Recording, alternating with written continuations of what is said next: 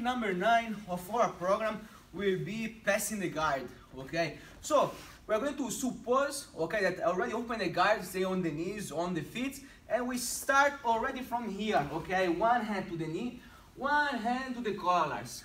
When you guys are in this position, you can stay with your feet in the same line because it will be easy for the guy catch the legs and sweep. So, if you control the collars with your right hand, you need to step forward with your right foot, okay, and one step back.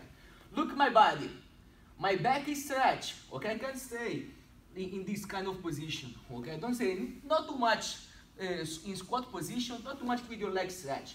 Right here, remember, for be safe, your elbow has to be close between your legs, okay, and I can stay in this position without put my pressure, okay? So, my goal from here is always put the pressure forward. This is a good way to stay, okay, in this open guard. Putting the pressure doesn't mean that your base has to be forward. Here, you don't have balance. If you are here, you don't have balance. You have to keep your hips down and pushing, okay, to let the legs of your partner getting tired. But what happens if I'm on top and I make the big mistake to keep my elbow open? Okay, this could happen.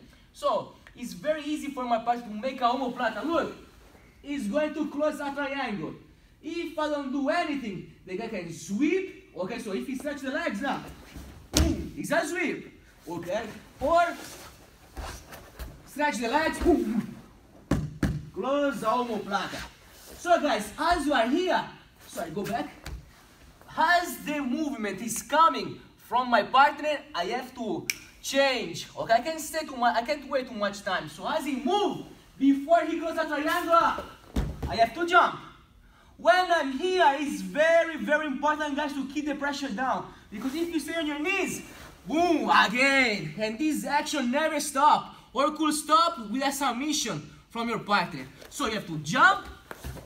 And look, chest to chest. At the head of your partner, and look my hips. Hips down, keep the pressure down.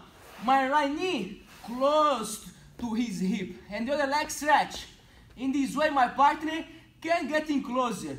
And look, my left shoulder is under his chin to watch my partner in the other direction. And as I'm here, just make my pressure, just stretch my arm outside, and finish inside my own position.